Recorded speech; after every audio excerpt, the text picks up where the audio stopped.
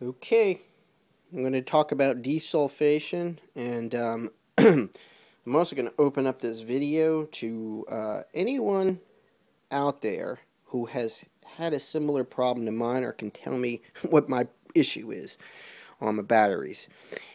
In a nutshell, here's what's going on and my problem. In fact, I'm going to make this issue, I'm going to break this into two videos.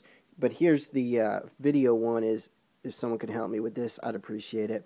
I've got two 6-volt, actually I got four 6-volt deep cycle Interstate 2200s. Whether I'm connected to, it doesn't matter the charging source. I could be 4 amp, 8 amp, 12 amp, 2 amp, doesn't matter. If I'm connected, my battery voltage, which if right now it's sitting at, I'll show you, it's sitting at 12.3 volts. Alright, now watch what happens. When I turn my solar, and I'm going to probably be putting about 15 amps into this right now, and I've done the same thing with 4 amps, it doesn't matter.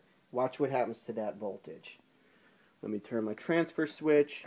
I'm going to send my solar into my battery.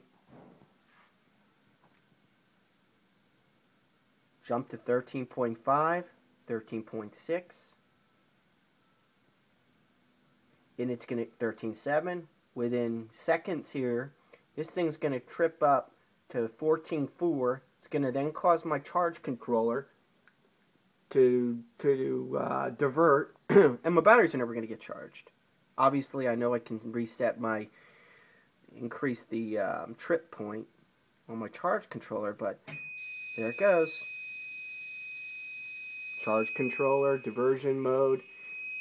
And this is a battery that only has 12.3 volts in it. At rest, I've tested it before. So, anyone that can tell me why this is happening, it didn't happen for the first 3 months of me having this battery. And then it started happening. We had it tested. And one other note, when we had it tested where I purchased it from, what we did was we hooked up, I believe 2 amps, 4 amp charge to it.